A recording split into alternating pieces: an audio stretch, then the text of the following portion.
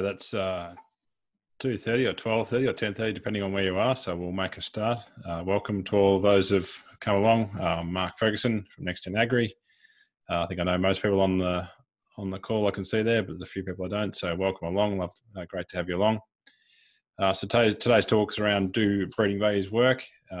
Something that we end up talking about a lot, and it follows on from the session we had on Monday night, which was great. We ended up having people hang around for 45 minutes after to have a chat, which was fantastic. So thanks very much for those that have come along today again. I haven't got as much material today, but we've got some material to work through. So concept is we'll have an hour again, and we'll hang around after that if anyone's keen to have a chat. Probably got about enough material for 20 minutes, and then keen to have questions as we go through and some discussion, which makes it a lot easier. You'll be aware that you can use your chat box, so scroll your mouse down to the bottom of the screen to see the chat box there and enter your questions in there. We'll try and monitor that as we go. Orla will be keeping a check on who's muted and who's not, but just unmute your microphone when you want to talk and then mute it again. Obviously, some of these we can run as webinars. You might have contributed to some of them where we can't see who you are and you can't chat with you as easily. But we thought it was important for people to have that chat and that option to talk to each other. So we've run it as a meeting. So it'd be just great to make that work if we can mute our microphones as we go. Obviously, the key thing that the whole reason the breeding values are important is because of this equation, really, that the phenotype, what we can see, what we can measure is not just genetics. It's such a combination of genetics and non-genetic factors.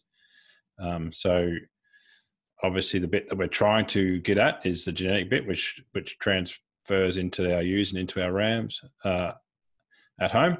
But the reality is that what we see is often largely to do with the environment. So where they were born, how well they've been fed, how old they were, how old their mum was, a whole heap of things that go into what that animal looks like on a given day that aren't genetic, and that's the really important thing.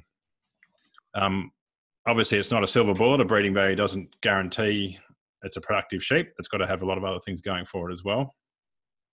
And they don't work 100%. There's a breeding value on a young ram or bull that we get to buy has obviously got there's normally moderate accuracy. So we know if we buy a few of them, then it'll breed like that team says it will.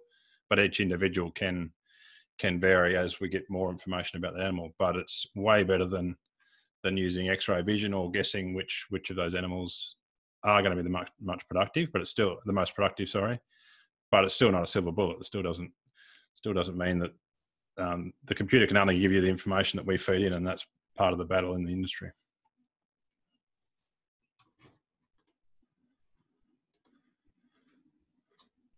And the reality is, I guess, and this is recap on Monday, but and you will have seen this sort of stuff 1,000 times, but it's worth keep remembering that most of what we see is not due to genes. So most traits are less than half heritable, except for fibre diameter.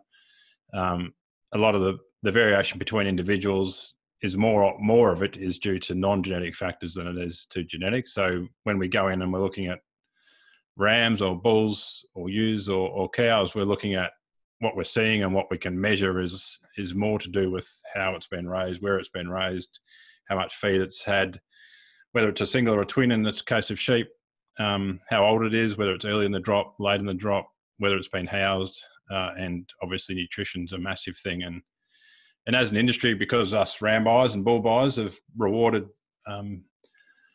big shiny animals, we've tended to reward animals that have been the best prepared, and that has sort of ended up with a culture where preparation is a massive part of the selling mechanism of males, and that's why breeding values are so important, because we need to separate who the best feeder is or who the best preparer of animals is to who the best breeder of animals. And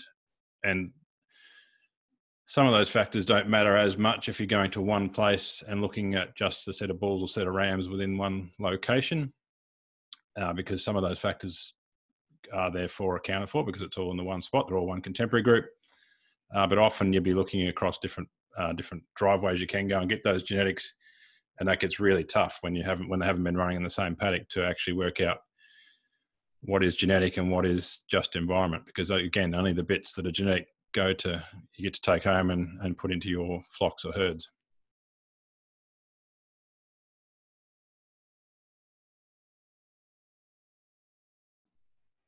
So when it comes to what's in a breeding value, and again, this is a recap, and we'll get onto some new stuff soon. Obviously, the measurement of the trait's the critical thing. So if the animal's not measured for that individual animal, it still could have a breeding value for that trait.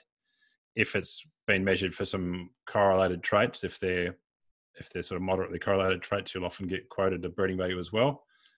I think the important thing there is if you're looking at a breeding value that's really important to you, it's in your top one or two traits that are really important to you. You want to be making sure that ram or bull has been measured for that trait.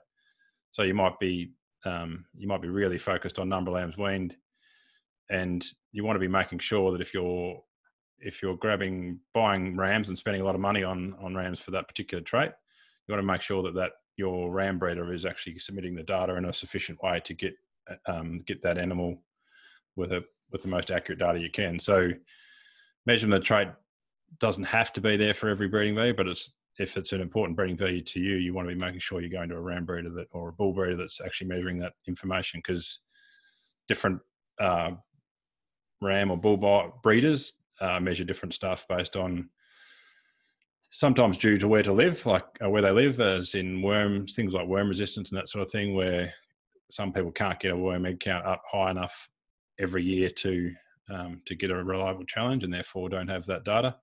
Whereas other places they can do that routinely.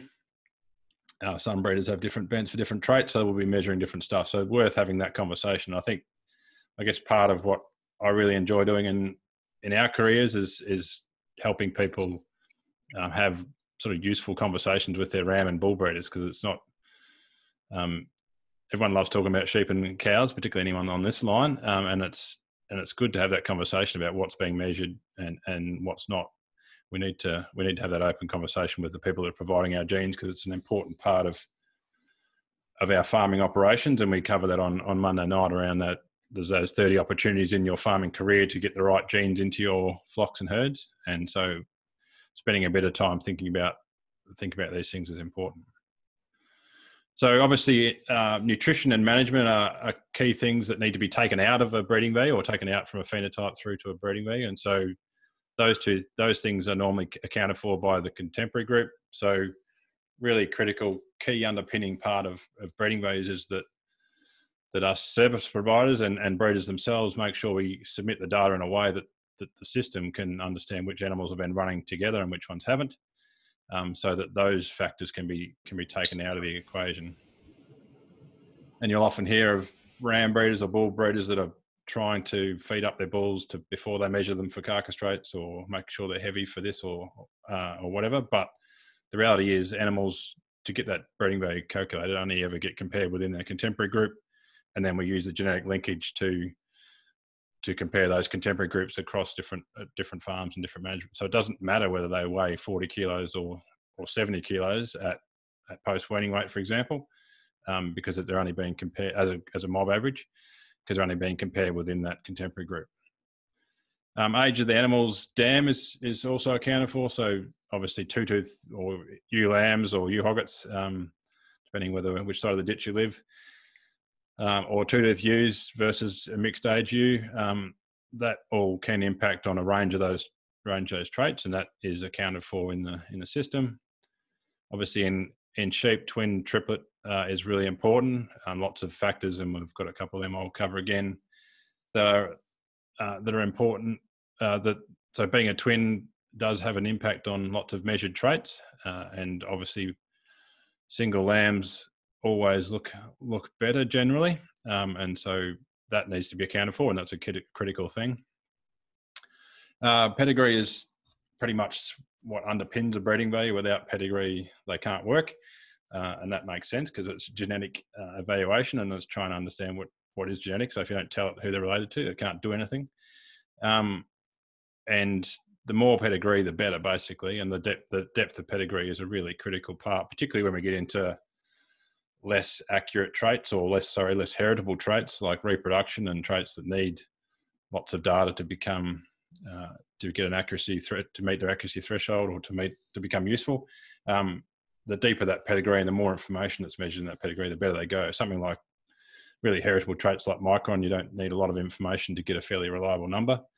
But for most traits, you need a good pedigree to get a reliable information. And I think as we all would conclude that maternal traits are absolutely critical to all our production systems. We talked about our bull breeding values on our Zoom call the other night with members and clients, and the fertility of a beef cow is absolutely critical. If it's not bringing, it doesn't matter about any other trait. If it's not bringing in a calf, then its value to an enterprise is close enough to zero. And so while we like to have complex breeding programs, absolutely underpinning that is fertility. And if you're not recording pedigree and you're not matching up animals with their dams, then it's impossible to know which ones are actually bringing in those lambs. And so dam pedigree is a critical thing, and we're getting more into that in the sheep industry for the same reason, that even in a wool enterprise, like a really wool-focused enterprise, many of them are still pulling in 50 or 60% of their income is coming from lambs and surplus sheep sales, and that's, if the current market sits like it is, that will be even greater the next year or two. So doesn't matter which way we look at it, fertility is important. And so having that pedigree helps us really separate, not just account for all the other traits, but also as a trait in itself. And the other thing the other couple of things that taken into account in a breeding value is the heritability of the trait. Obviously, that's proportion of the variation between individuals that's due to genetics. So if you're comparing a couple of animals in the same contemporary group, some of that will be, so the bits that some of that variation is just non-genetic effects. Some of that, whether they're twins, whether they're born out of an older ewe, whether they're born the first week or last week of lambing, that sort of stuff. And then some of that is just due to the genes itself, and that's an important component of the breeding value, obviously. And that's the great thing, I guess, about a breeding value, is that you don't need to know all this stuff because it's all been taken into account. By the time you're looking at a number, you're looking at the number that will transfer into your flock or herd. That's what you can expect. And the difference between two animals that you're comparing, the difference you see in their breeding value is or half of that difference is what you'd expect to transfer into your flock or herd. And the final thing, which is important for some traits, is that correlated traits, which I covered at the start. So if they've measured for weaning weight and they weren't measured for post-weaning weight, they'd still have a post-weaning weight breeding value because those two traits are fairly highly correlated. So lots of times, but also that helps hone that breeding value a little bit. If it's just to improve the reliability of that breeding value, if they're measured for lots of traits that are correlated, those correlations can be taken into account and end up with a number that's more use. So lots of stuff you probably already know, but worth really working out why, I guess, people like us are so passionate about breeding value use in the industry, because it is really a pretty solid system that's used to help us achieve genetic gain, which at the end of the day is what we're all about.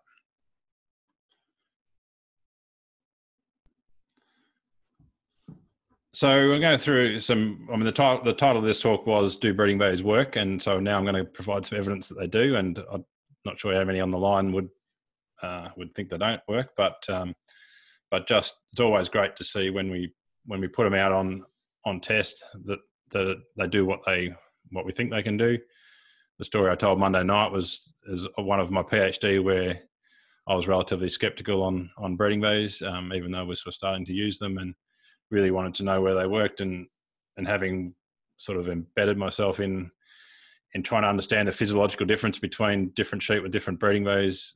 That was in merinos in carcass traits, but it was just amazing the number of things, from hormone profiles to their milk production, to their growth, to how they handled their fat stores. Everything was related to their breeding value. So we were fundamentally So it showed to me that we were fundamentally shifting animals through this tool. And as I've gone on, we've had the privilege and the pleasure of working with lots and lots of different people now that have absolutely changed their production systems by starting to use this tool to its true effect, and actually starting to shift the type of sheep and end up shifting their total production system, and not just through, I guess, more productivity, but also saving cost and saving money and improving welfare by getting it all right. And that's the exciting thing of genetics, and that's why I get out of bed every morning, even though it was a bit slower than average some days. But it is a great part of the industry to be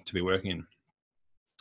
So beef cattle is where we'll start. Just a couple of slides here from beef and lamb genetics. This is a progeny test that's been running here since, I think this was the 2016 drop maybe. And so they've been running some sort of, I guess, proof of concept type trials, but also progeny testing animals in their own right. They've been across a few different breeds there, Simmental, Hereford and Angus, and that's just their weaning weight breeding value of the sire versus the average of their progeny. Obviously, there's no dots on there, so that's just the line there, the correlation between the two. And the slope there is 0.41. You would expect if it was working 100%, if that slope would be 0.5, so 50% of the breeding value translates into the calf, and that's because only half the genetics comes from the sire, the other half coming from the dams, which in this case, in any progeny test, is normally randomised, so you can't. So there'll be no impact on that, but still pretty solid evidence that that breeding values do work, and you don't always get your exact transfer of what you would expect, and there's other factors are involved, but it's still way better than the chance that you would do that by random chance that you would achieve that. I guess one thing that's important and something we need to cover a bit is that kind of, does breed matter? Does breeding objective matter? Do you call it? Got asked the question the other day, like if you're farming sheep, what type of sheep would you have? And I guess I'm a bit anti getting focused on breeds and more focused on the set of traits that make you money, or a set of traits that you enjoy producing or that your country can produce, and then you just pull together the genes that make the most or do that best. And so I don't think breed or even breeding objective discussions are that relevant. If you want to breed black cattle, you breed black cattle. If you want to breed superfine spinners wool, you breed superfine spinners wool. It's about applying those tools regardless of what the type of sheep you want to produce or the type of cattle you want to produce. Because often there's some of those reasons you've got, you can explain easily because they're logical, and then others are just emotive and the same reason you buy the brand of boots you do, or there's a whole heap of stuff that we as humans do that we don't necessarily explain or can explain. We just do it, and that's what we want to do, and that's I don't think there's any point arguing that fact. It's more about, if you want to do that, how do we do it the best we can? So obviously there's a big crossover between breeds of cattle as there is in sheep. And there's always a good argument if you get some Hereford breeders and some Angus breeders in the same room to talk about which one's best. That's that same progeny test data back. This is out to 400-day weight now, and this is each of those bars is an average of the sire. The yellow bars being Herefords and the black bars being Angus. And I guess the important thing there is there's as much variation within a breed as there is between a breed. And so arguing about, I'm going to go for Angus because they grow faster, some do and some don't. And the same is true for every trait. So it's often not about the breeds, and even that, to a certain extent, you can say the same about breeders. There's often as much genetic variation within the one flock as there is between flocks, and so it really, you've got the opportunity to make the most of those selection decisions regardless of your particular bent on breeder or breed. Someone going to help me out with a comment yet? Just go silent for a while. Mark, just a comment that half of the graph is covered by the list of participants. Is there any Oh, can you can grab that and shift that with your mouse, I think. Okay, thank you. That's all right. And you can change where you can put it up or down or left or right. Yeah. Yeah, and that is one of the challenges we're finding with this online space is trying to make sure the video's in the right spot. Obviously, we used to build slides to stand in front of people in wool sheds, but we have to get used to putting getting it built so the video can be in the right spot. But we're learning. I showed this one on Monday night, but I think there's 3 graphs in a row. So this is our central progeny test data coming out of New Zealand. Every dot is a SIA group, there's 2 dots for each SIA group. On the bottom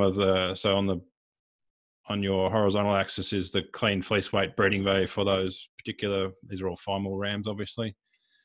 So when we talk about clean fleece weight breeding value, it's quoted in percentages, and so 20% is a animal that genetically will cut 20% more wool than the average of the database when it started back in the 90s, and so that's the way you can view those data. On your vertical axis is the average fleece weight of the progeny. So these are sires that have gone in over random ewes, artificially inseminated, and then the average of their progeny being calculated. The caveat is that that data is in those breeding values, so it is obviously that line is tighter because those individual animals are being accounted for there.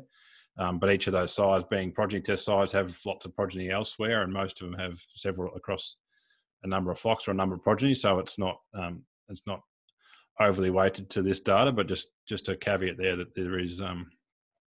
It looks better than it would be if it was you took home a sire and used it over random sheep. But the critical thing there, obviously, is that breeding values do work. The higher breeding value sires are producing progeny with more fleece weight. The other thing and the reason I'm putting the graphs up is that twin effect. So each of those yellow dots is the twin progeny from those sires, twin-born progeny, and then the black dots are the single-born progeny from those sires. And you can see on pretty much most of those occasions, the single-born progeny are cutting more wool than the twins. And so these are we need to think about if we're buying rams and we don't have a breeding value, then we'll be and fleece weight's important to us, and we've just got a raw fleece weight in front of us. Our tendency, obviously, is to buy a single-born ram because though fleece weight will be higher on most occasions, and that's what a breeding value takes into account and removes that when you're looking at a clean fleece weight breeding value for a young sire. That's already been taken into account. There's some there. Sorry to jump in.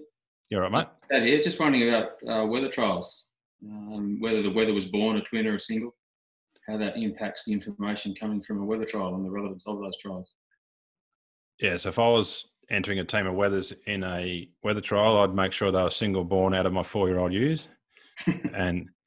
and you would have, the next graph's going to be my fibre diameter. So yeah, big impact of, and this is born, so we don't actually know which ones are red twins until you have another effect here. So this is a follicle difference effect, a follicle density effect. So single born lambs have a better uterine environment and therefore have more secondary follicle branching during that late pregnancy phase, and are therefore set up to produce more wool for their lives. And that will be all at play in a weather trial. So in a weather trial where you, despite the fact you can't, if you just got a random selection, then that's okay. But if back in the old days weather trials where you'd put in 6 or 10 or whatever, most of them had horns because they'd just been castrated. There's some massive differences in those phenotypic performance, and that isn't genetic. It's just the fact you've picked the right ones. Ferg, you had a handle, just to take that a step further, if we looked at the single born and removed them from the classing race, and then looked at the twin born and compared the twin born and the twin raised as opposed to single raised, how big an impact is left between those two categories? It's much reduced, yeah. So I haven't got that here because in this data set we do all DNA pedigree, so we don't know who's red twin. But we did that in lifetime wool days. Particularly, you have an impact on those first shearing a little bit, but the predominant effect is this follicle setup effect, which is what's occurred by the time they're born. Thank you.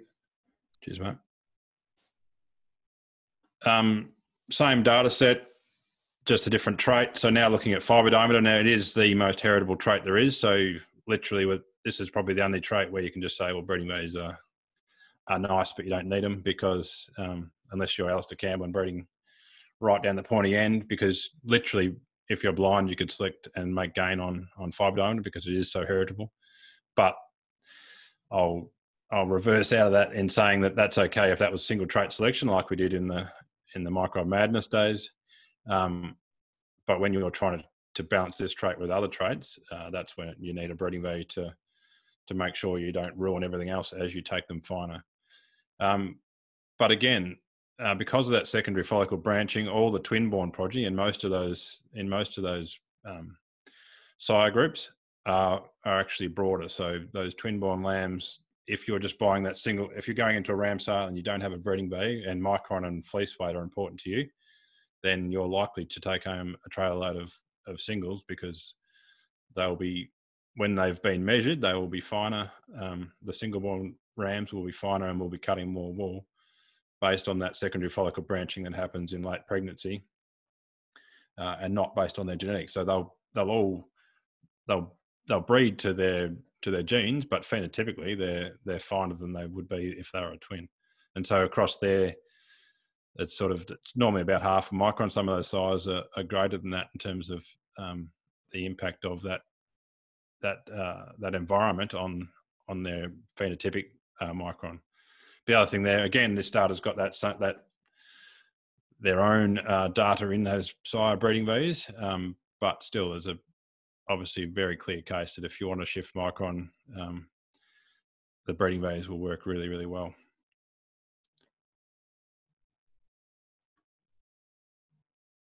And just the last slide on that particular trial, and there's lots more of those, but we'll move on. But wrinkles, another one that there's lots of flocks out there that are moving away from trying to go planar for a heap of reasons. Again, we have to be careful that if we're going in and we're selecting rams that appear planar,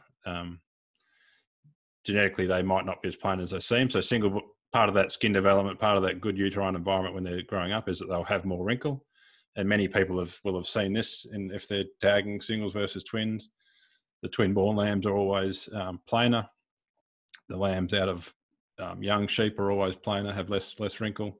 So again, if wrinkle's really important, then you want to be making sure that you're using the breeding value, the early breech wrinkle breeding value, and the more negative it is, the less skin wrinkle they'll have, and using the breeding value will separate some of that chaff out and allow you to take home the wheat. Is it a single step for triplets, Ferg? Do they go the next level again, or is it flat out a bit of twins?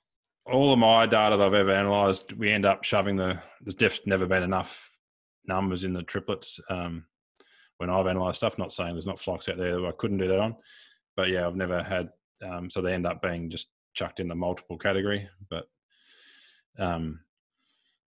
logic says that their environment is tougher again, and so I think you would see a further, some of these correlations would go out further. But yeah, the majority of the data out there back in the good old days and lifetime wool days when we're doing a lot of that work, we were pretty happy with 120, 130%. So we didn't have to deal with too many triplets, but it's a different world now with people starting to get some numbers of triplets around the place. Ferg, can I ask Chad a question? Yeah, it depends on what quality response you expect. Chad, I was wondering if this particular slide that's up in front of us now, the early breech wrinkle slide, is one that you've used, and how effective has it been at pulling wrinkle? Well, I think Jamie, the path we've been breeding for has put us in a position to be low breech wrinkle, and so now that we've got breeding values to actually measure our phenotype with, it's showing that they're around that -1. So it does seem to be a very effective tool, like all other breeding values, depending on the trait you're looking to select. This is for 3 years of central, no, might be more than that, 4 years of central progeny test data out of New Zealand. Yielding fat breeding value and the condition score of their daughters at their first mating. So this is sire goes in, gets into the central progeny test, goes across random ewes. These progeny within their contemporary groups all got run together from conception, and then this is the condition score of their ewe at first mating. And there's a few different cohorts in here, so so it tightens up if I put all them out individually. But one of the things that we've found really important in places with 100-day winters and 150-day summers is having ewes that genetically line themselves up to be in good condition, something that I've obviously been on about a fair bit. But what we're really, I guess, and I was fat and muscle was part of my PhD and been a big part of my journey. But what we are just doing is essentially breeding sheep that are in good condition when running in exactly the same conditions as other ewe groups that have the same opportunity, in the same paddock, got the same grass, got the same everything, yet volunteer a condition score lighter across that. Some of them volunteer a condition score lighter. And so we all know, most of us have been through some pretty tough times over the last few years and have seen our supplementary feed bills and sheep that actually don't need to be fed either as early or as much is a massive part of dealing with the climate extremes and climate variability that we get that seem to be becoming more common. So one thing that I'm really passionate about is breeding sheep that will look after themselves, and cattle the same way. We've got cattle on pretty tough country in New Zealand, and having enough genetic fat in there to protect them is really important. An exciting sort of release that's about to happen to merinos. We'll have our first research breeding values. I don't know, Gus, have we got them today, or they're not far away for condition score? Yeah, they're coming. Yeah. Next month anyway, soon. Yeah.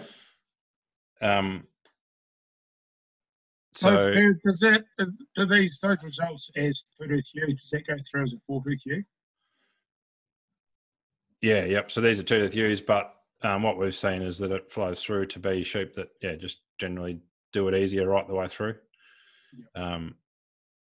We stopped funding the work to go any further than that eventually, but there's people on the line that have seen high-fat sheep that they end up being sheep that maintain condition regardless of the conditions. I've just realised I haven't looked at the chat, so I should probably do that.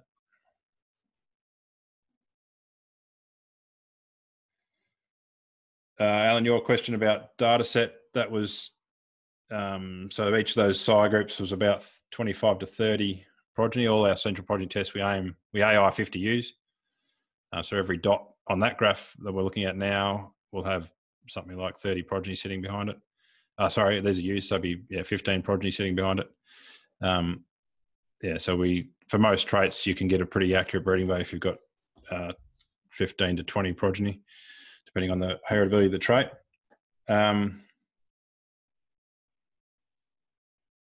Does that mean Peter put in the dates for merinos for the RBBs, 5th of June run.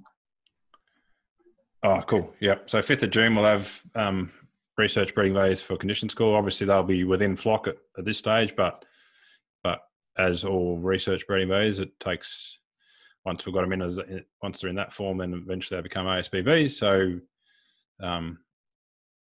that's just another tool that will, and I think the correlations with fat and muscle are sort of 0.8 or something. They're quite high, but it's going to be another tool, another good tool to have.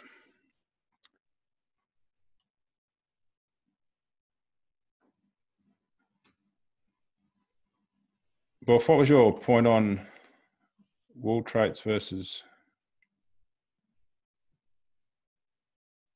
I was just answering the point before from Mark about we're talking about the wool traits. Yeah. Does that mean a twin scan's not as good? And I think it would for the wood, but for your wool traits. But I just replied to him in my view that raised a twin and born a twin is very important for that weaning weights and stuff like that because of the nutrition and the milk and the whatever. So Yep. Perfect. Yep. I just answered to him.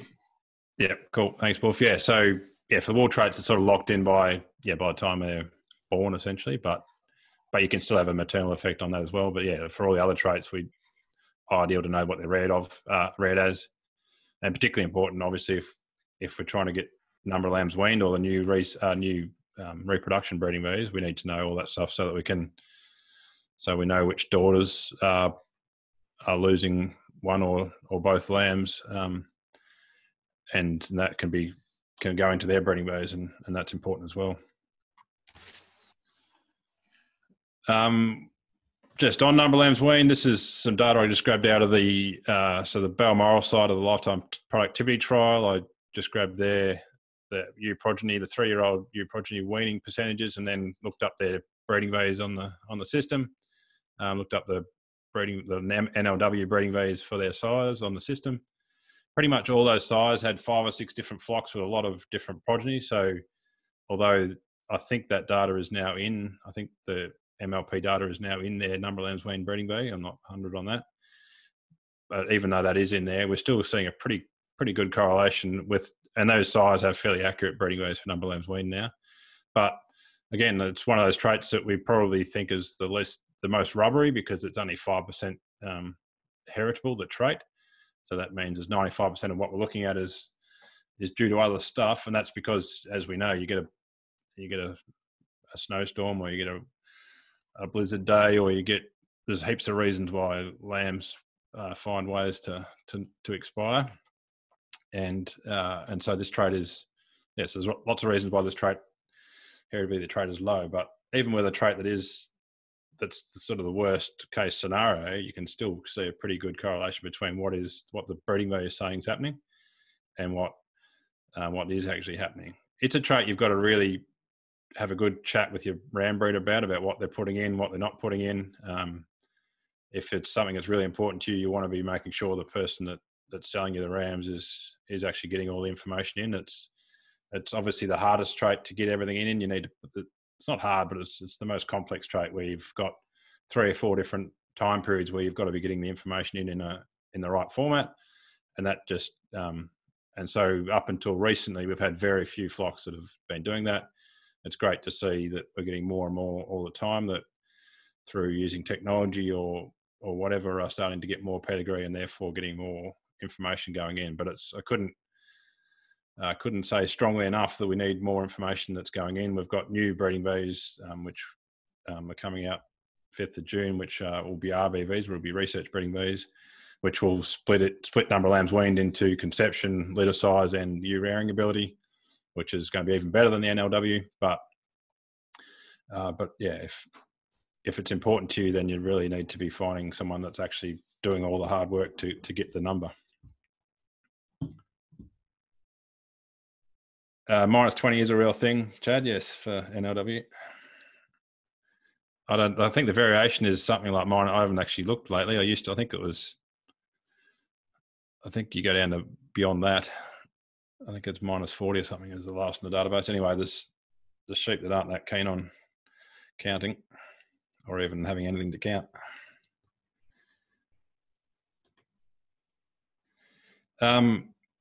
I talked about this the other night, but again, MLP data, I just grabbed a couple of different data sets, just showing the importance of how breeding bees sort of, why they work, I suppose. If you're going to 2 different ram sales or 2 different bull sales and you're trying to compare animals, really, really tough as soon as they're out of contemporary groups without any data. It's hard enough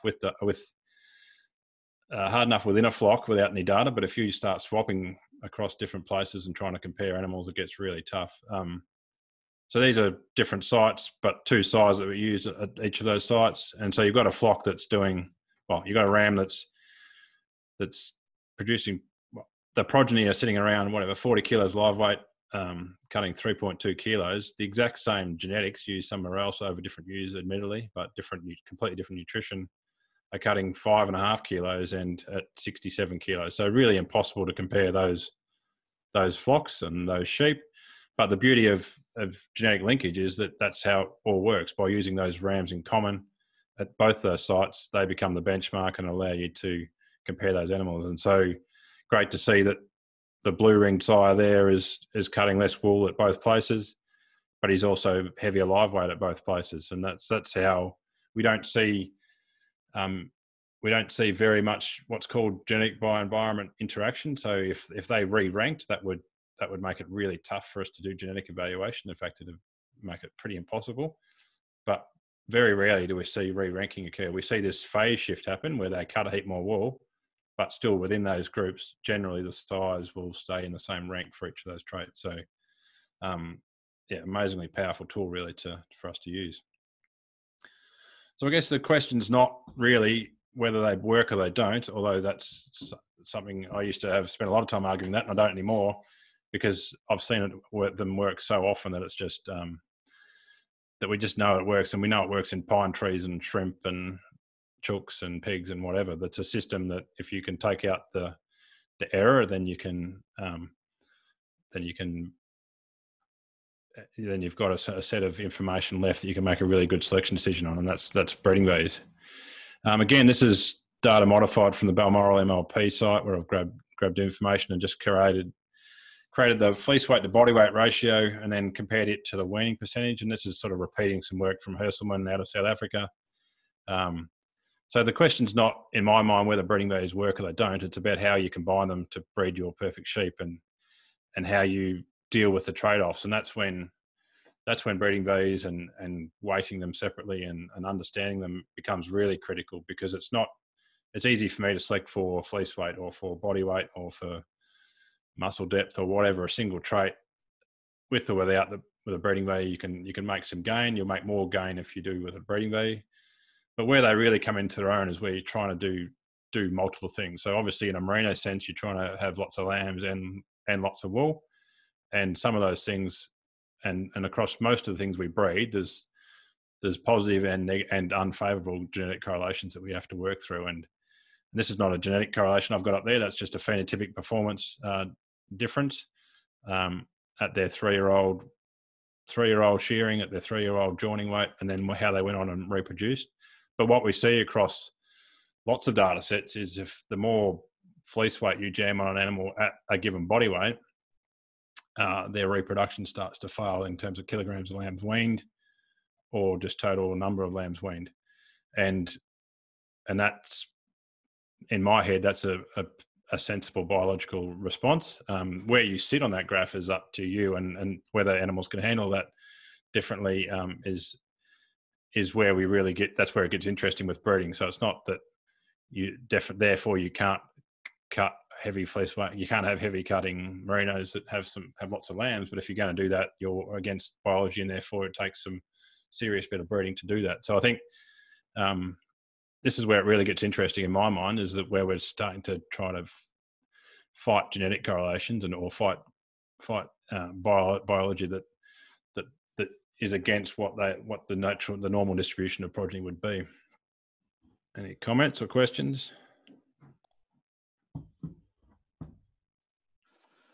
It flows on, does it, Ferg, from not just serious genetic stuff, but your management becomes so much more important, and probably your costs of production will go up as well. If you want that high fleece weight animal giving you good lambing results, it makes that importance of spot on management and probably more supplementary feeding, whatever, say your costs, and that it really flows onto there, doesn't it? They're not as forgiving, maybe.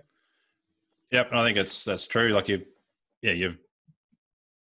put both those things together and you've built yourself a Ferrari, and you can't then run that Ferrari and on a dirt track. You've actually got you have got a high performance animal, and they will respond to high performance management for sure.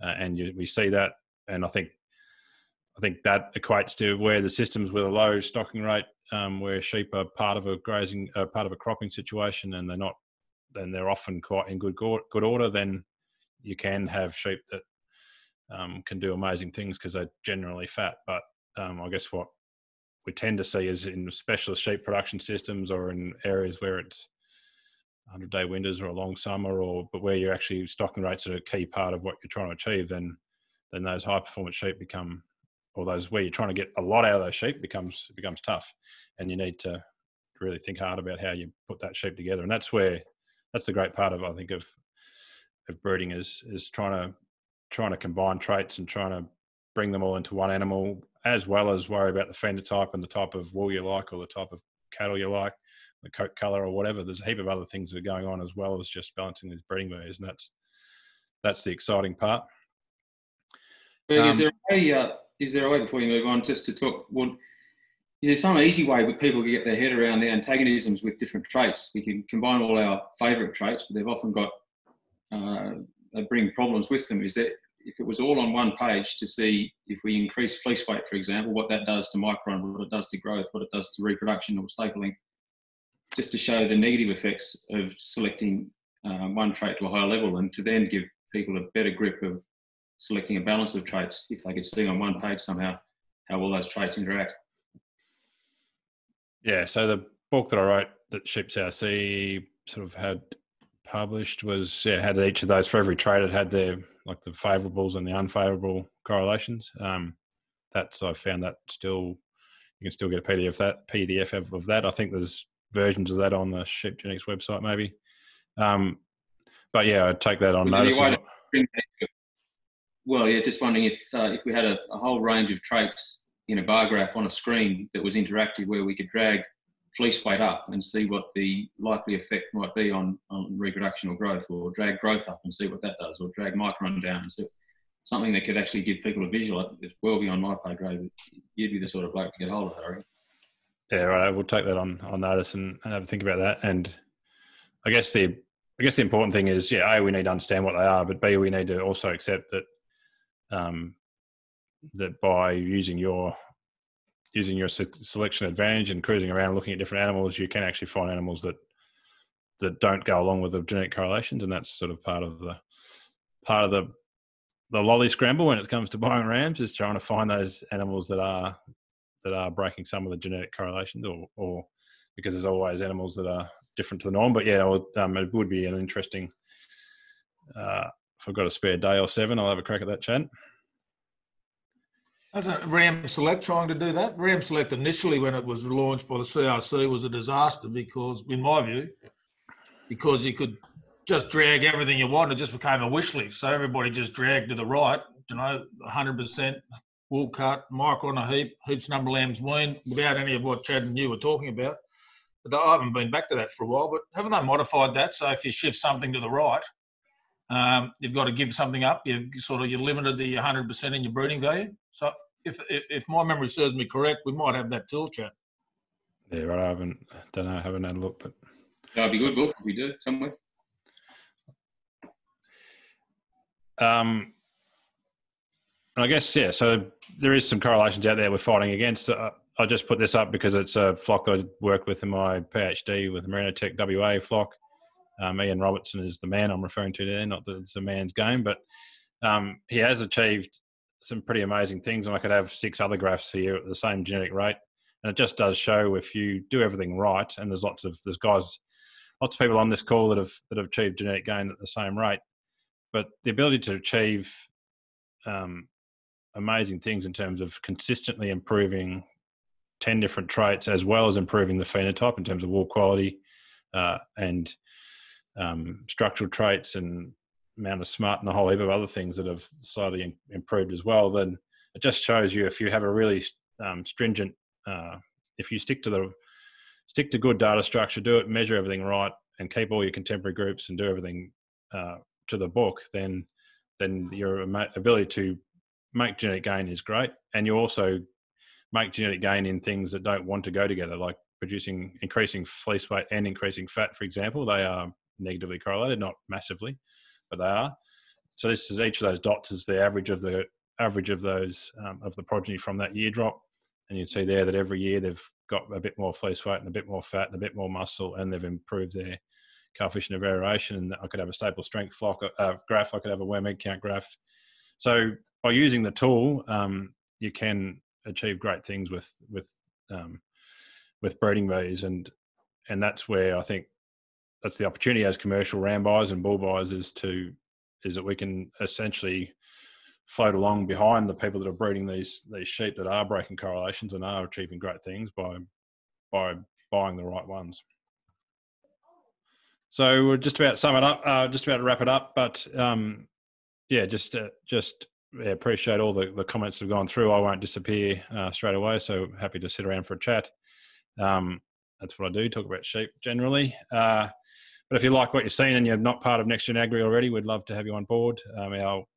We've just launched our NextGen sheep breeding course, which is, as I said at the start, we're getting some really great feedback, and thanks again to the people that have gone through it early and provided some comment. I just shot a bit more film today to add to it, just to tidy up a few things that people thought weren't clear. But that's the benefit of online. We can modify and we can keep moving. So it's on our website now for you to check out and have a look. We'd love you to sign up to that. And we have Zoom calls every fortnight with our members and clients, where we update on whatever's relevant at the time. We've had the Sheep Genetics team on. We've had researchers on from all over the place, and we do that every fortnight. So one of these happens every Thursday. Generally, we shift the time around a bit to suit people. We'd love you to check that out. And we have a closed Facebook group as part of that, and a Sunday newsletter from me. And then they get deals on any of the courses that we're rolling out. We were going online before COVID-19 hit. It's just actually managed to keep me in the office long enough to provide some of this stuff. So we see a big opportunity. We think obviously farmers are busy people, and getting out there, getting off farm to go to field days all the time or go to workshops is hard and is often expensive and often cuts into a day. Whereas we see if you can come inside for an hour and get the information and get back onto the job, then that's a huge opportunity, and that's what we're sort of working towards, as well as our on-farm consulting as well and our project work. But we see this as a really great add-on. So we'd love your feedback. Stay around for a chat if you've got any questions. But thanks very much for your time, and we'll see you somewhere on the virtually, or hopefully when we get out and about in real life.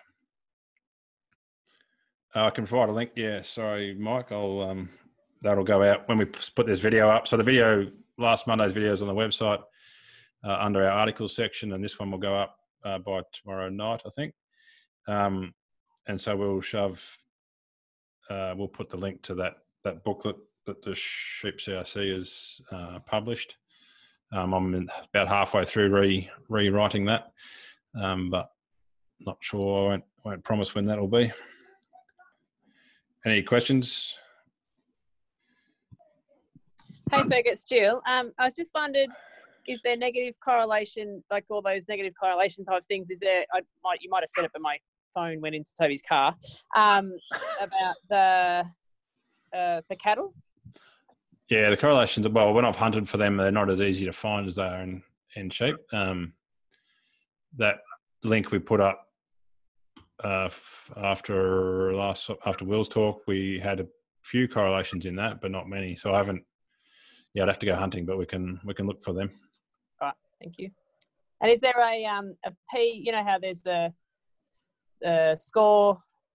condition score one you're going to do for the sheep. Is there one for cattle as well? Someone was telling me about the Angus in the USA have a durability kind of ABV. Pass, I think. I mean, rib fat, rump fat are there, but I haven't heard of durability. I have to take that on notice as well, Jill. All right, thank you. Alan, sorry. There's obviously a relationship between the eye muscle area and the yield of that animal. As in dressing percentage? Yeah. Yeah. So I can't remember where it is, but it's. I did look it up not that long ago. I can flick it to you, but yeah, there's a favourable correlation. Higher muscling sheep tend to have higher dressing percentages. I think it might have been 0.5% per mil. I can't remember, but there's a couple of papers that come out of Australia on that. Alan, I'm not a guru on epigenetics, but I think there is. I think the breeding values are a great tool, but they're never going to be perfect because there is things like that we don't understand about sort of permanent environmental effects and stuff that and epigenetic effects where you've got a nutritional change 3 generations ago is still having an impact, and that sort of stuff will definitely be at play. And yeah, well, I'm the first to admit that gets me into the same head spin that trying to understand where the end of the universe is. But there's definitely, I think there's definitely those things that are at play. But I guess for ram buyers who are trying to get the right set of males to breed great ewes and bulls to breed great cows, then that level of error is probably not huge. And I guess all the things I've ever seen is that, yes, sometimes it doesn't work 100% like you would like it to, but it's always way better than what would be the random chance or trying to select on just phenotype. So yeah, I think epigenetics will be playing a role, but it's beyond me to get there. And I guess that's, the more we know, the more data we get, the more we can understand those things. And I think I was sort of thinking about that this morning, that while it's easy for us to sit around and be sort of frustrated that the whole world hasn't got breeding bees and using them really well, it is relatively early days in the terms of technology, where like sort of 20 years ago, half the traits that we're probably talking about today weren't that clear or weren't that well measured. So we've come a long way as an industry, and I think that rate is improving, and so I think we are well placed, and we'll just get better as the information gets better and as our data sets grow. There's traits like the traits that have just been introduced, condition score and the reproductive traits that at the moment until now we haven't had a lot of data to base those traits on. But once they become a thing, then people start measuring them, then we can start understanding them. So yeah, I think that's about as far as I can take epigenetics. Otherwise we enter end of the galaxy sort of stuff.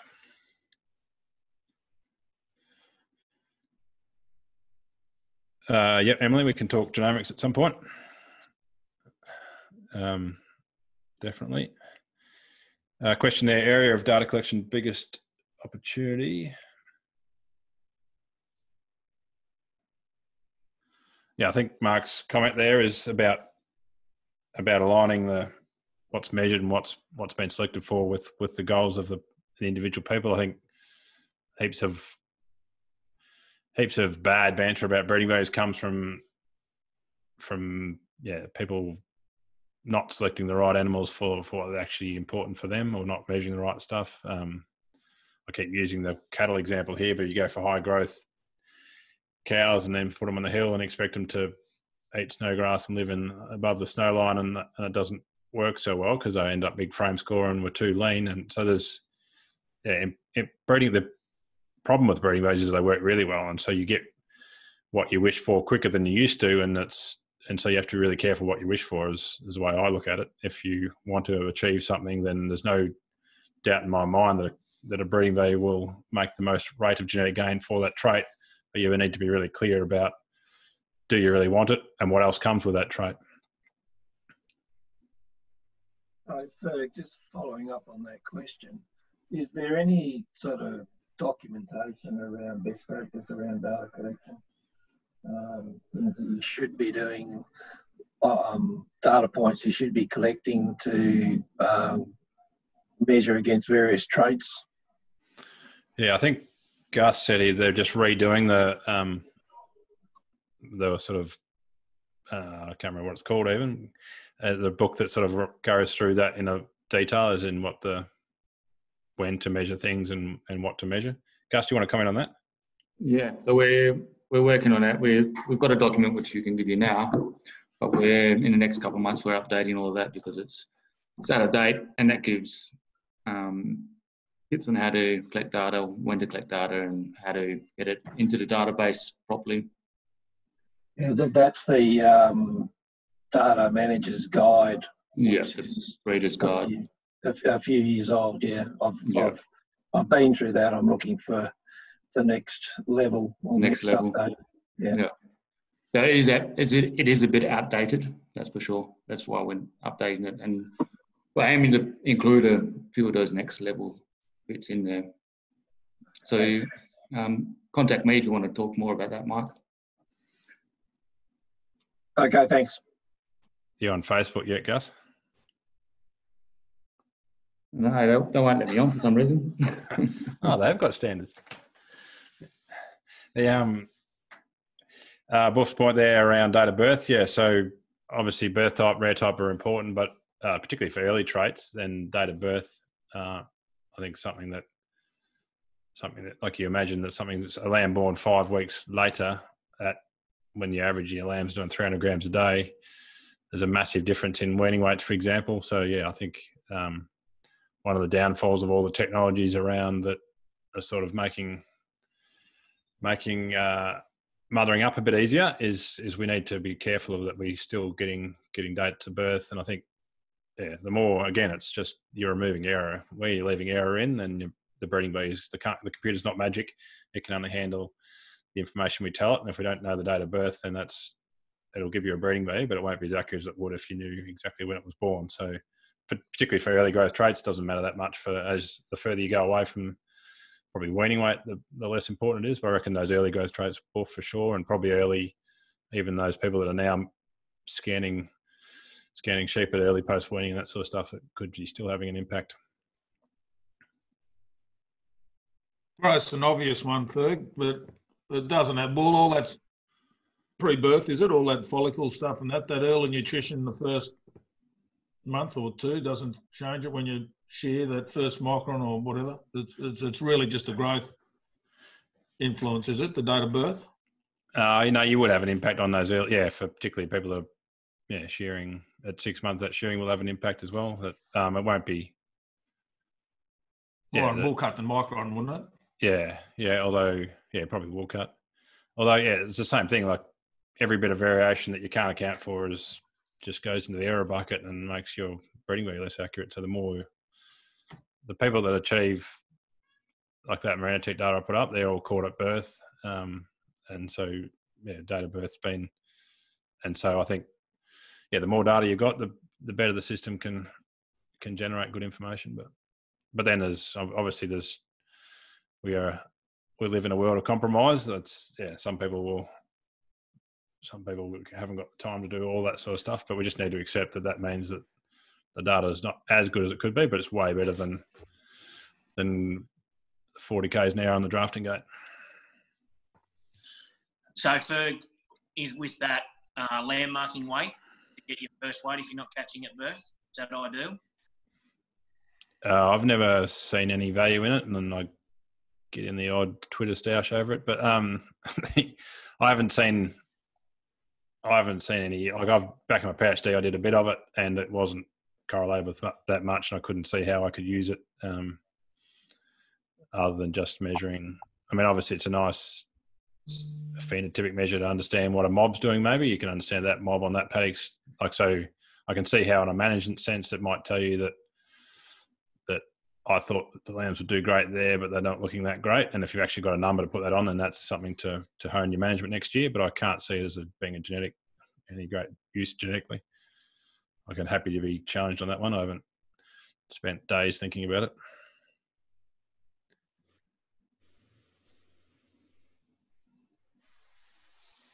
So Sophie asked, where do we see the future of EBVs and genomics? Will some new tech or industry improvement make certain EBVs irrelevant? What EBVs are we hoping for? I think, if we go extra long term, I think there's all sorts of computing technologies which will change lots of aspects of our lives, and breeding those will be one of them. I think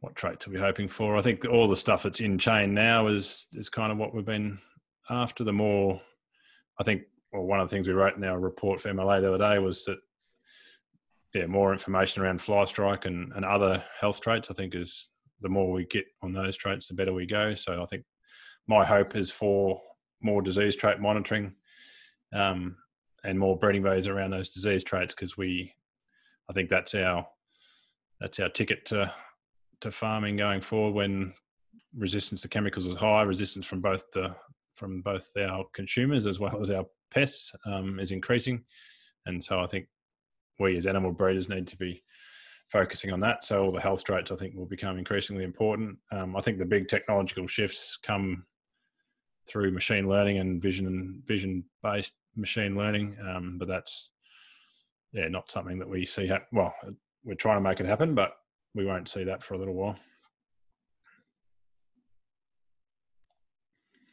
If anyone, I'll ask Gus a question, Ferg. Yep. If he's still there, is he?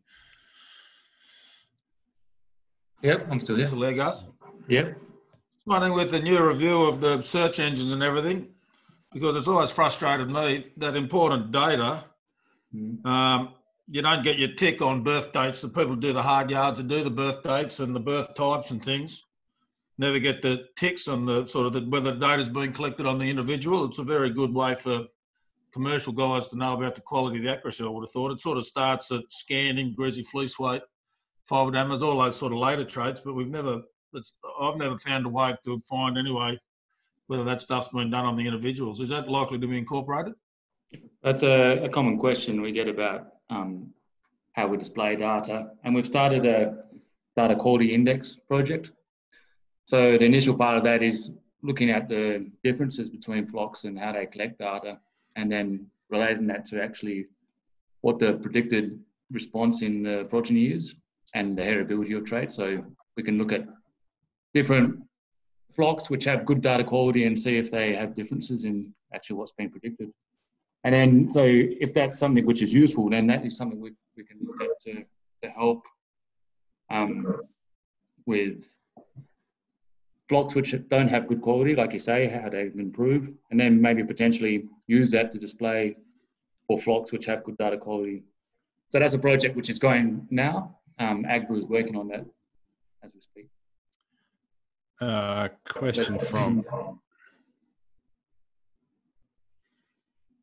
Question from Mark's iPad. Trying to see Mark's iPad, can't see one.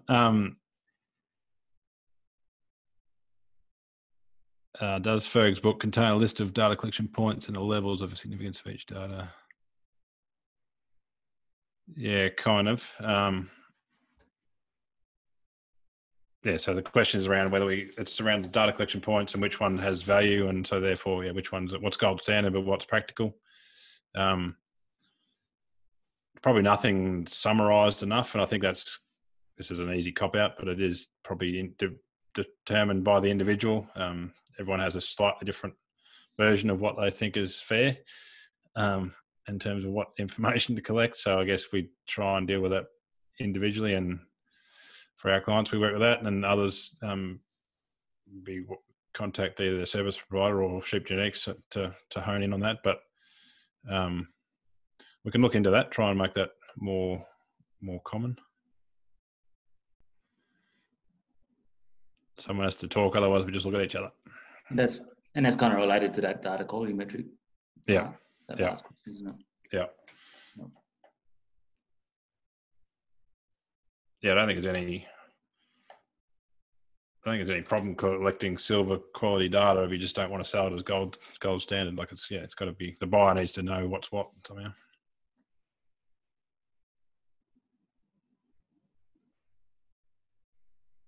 How many people are looking at accuracies when they're buying rams, bulls?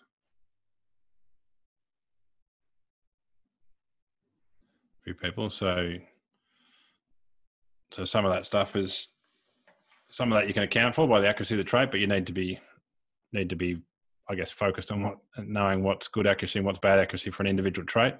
People get a little bit annoyed that a NLW breeding value or an index has a low accuracy, but it's just the reality of that individual breeding value index. So it still might be good. It's just not as good as it is for something like post-weaning weight or fleece weight. That's good because it's got a solid heritability in there and enough data collected. So question just then, what is good accuracy? And that's very much dependent on the trait or by the trait. And so accuracy is, the threshold of accuracy is determined by the heritability essentially. So low heritable traits have by definition a low accuracy. So for most of your traits, whether they're sort of 35-40% heritable, you'll see young rams that are around 70%, 65 to 70% accuracy quoted on them, which is a perfectly good accuracy to make a selection decision. If you're buying a few rams or a few bulls or whatever, that's and then for the lower the heritability of the trait, the lower that accuracy threshold becomes, or lower the accuracy you'll accept. But if you're a ram breeder and you'll want to make one decision, then you can't afford error as much, so you'll go for a sire that's got a few progeny on the ground and the accuracies are higher generally, or you'll have a crack at the Merino Casino and understand that you might win or you might lose on that. Jules, you're just talking about traits like NLW having a low accuracy. If a trait like NLW that is recorded very well, up to say buff standard, for example, it still has a low accuracy compared to a highly heritable trait like Micron, might have a much higher accuracy but still badly recorded. Is there a way of differentiating the two?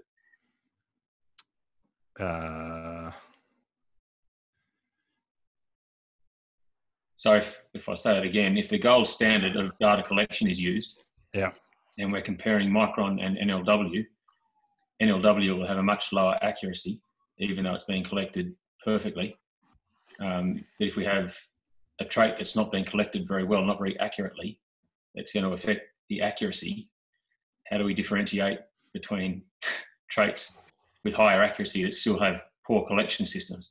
Yeah, it's kind of got to be compared within trait, I suppose. So you need to understand, like you could go right into it and know the heritability of each trait, or you could just say that if I look up all the sires in a couple of different catalogues, and this is a ram that's been measured for that trait and has got progeny and has got pedigree there, and this is roughly the accuracy you'd expect, and so that'll be for Micron, that'll be 70 odd. But if you see a Micron breeding value that's accuracy of 50%, then you know that it hasn't been measured for the trait or doesn't have any pedigree.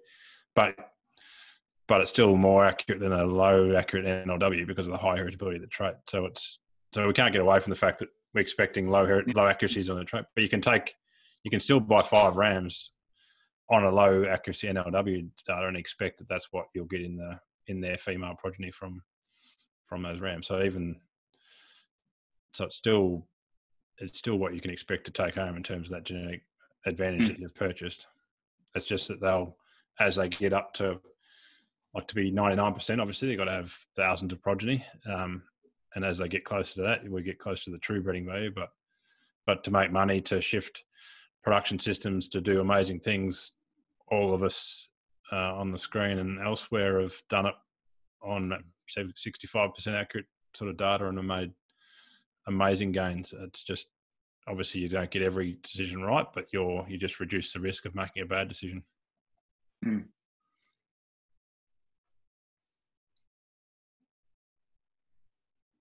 Good point, Jill. Accuracies are well explained in our course. Good plug there. It goes back a little bit to what I was asked Gus before, doesn't it, though, Ferg? Like, you're right, that you expect the heritabilities of NLW to be low because it's the nature of the trait and the heritability of it. The frustration seems to be with it, they're even generated. You often will hear something worth looking at and you look it up and you realise that there's no Dame pedigree. It's about a threshold of where, like, there's got to be a threshold where it is useful for industry.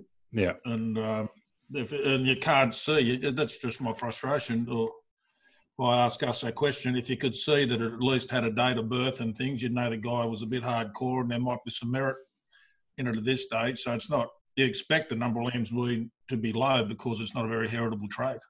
Yeah. So I think there's no way now as the layman to work out, is it low but got some merit, or because they're generated on some fairly poor data sometimes.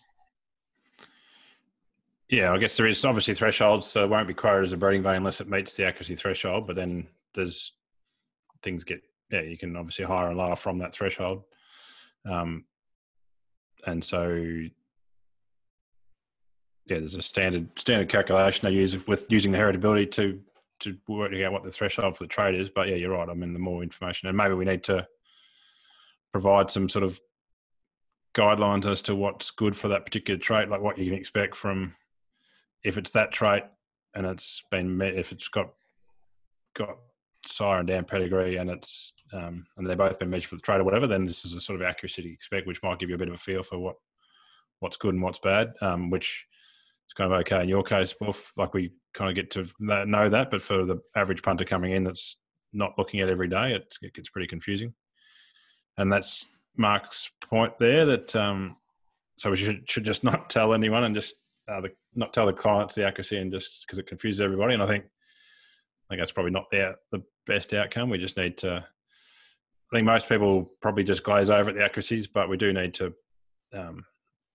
It is important, because you can be buying a ram that's great on breeding value, but it's lower accuracy than one that, like, if you're paying a bit more money for one that's 1 kilo heavier on a breeding value, but the accuracy is lower, then it might not be the best investment.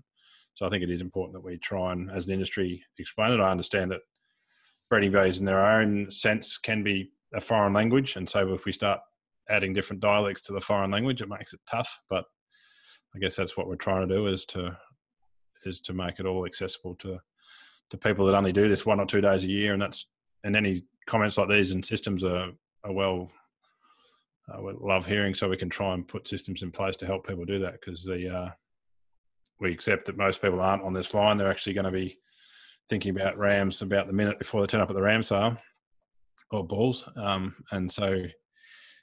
we'll be trying to remember what they learnt 3 years ago at a bred well, fed well or something. And so, yeah, we need to have a system that, well, and that's what I guess a lot of the industry training is about, is trying to help people make this stuff more common, but it's not, it's a ongoing challenge.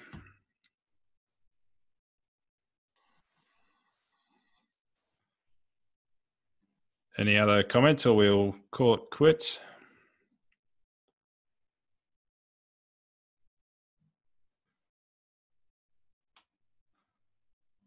That's twice I've seen Mark Ergett use an iPad.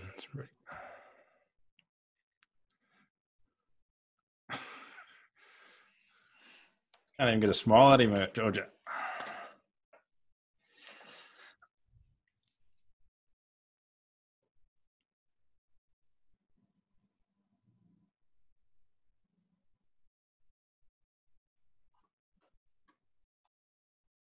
Yeah, so Emily's saying we should have geared it up a bit today rather than gone through slides again. Happy to take that feedback.